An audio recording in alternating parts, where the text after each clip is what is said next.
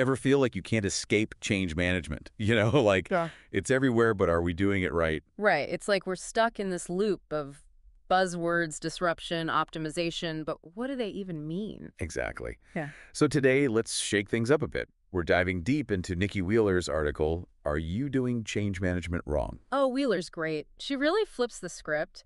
It's less about forcing change and more about, like, understanding how people actually adapt. And she throws you a curveball right off the bat.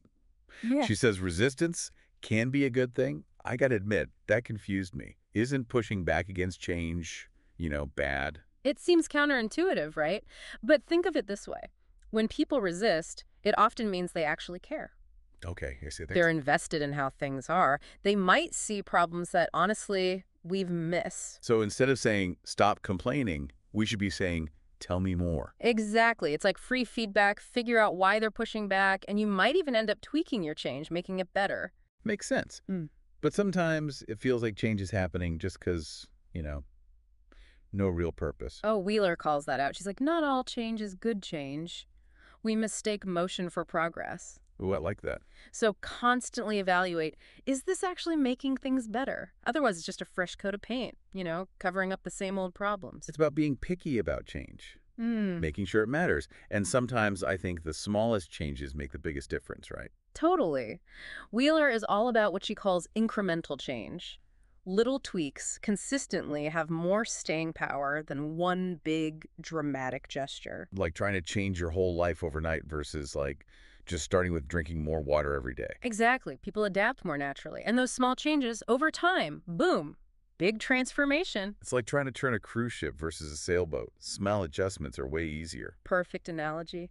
And you know what else she challenges? Our obsession with stability. But isn't stability like what everyone wants? Yeah, we do. But Wheeler says getting too comfortable, it can suffocate you. A little healthy disruption. That's where innovation comes from. So you need that solid ground, but also that willingness to shake things up. Exactly. And what about when things don't work out?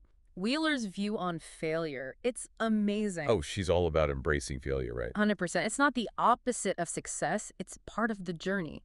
Each mistake, you learn something. You become more resilient. It's like Edison. I didn't fail. I just found 10,000 ways that won't work. Yeah. Think about how many times startups have to completely change before they figure it out. Right.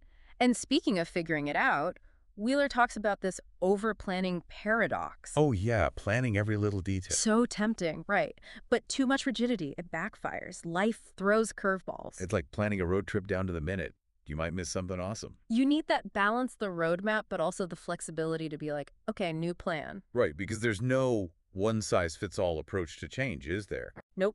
Every company, every team, it's all different. You can't just use the same playbook and expect it to work. You got to adapt to the context, the culture, the people. Otherwise, it's like trying to fit a square peg in a round hole. Just doesn't work. Exactly. It's about understanding the people involved. What are their values? What do they need? That's how you get buy-in. So it all comes back to the people. That's a theme with Wheeler, right? Bringing everyone along on the journey. Absolutely. Change needs participation. When people feel heard, empowered, they own the change. Instead of just being told this is happening. Right. And even then, Wheeler reminds us to honor what's ending, acknowledge what we're letting go of. Because even good change can be bittersweet. Right. Exactly. You have to acknowledge that sense of loss to move forward. So to wrap this up, it seems Wheeler's thing isn't about rigid rules.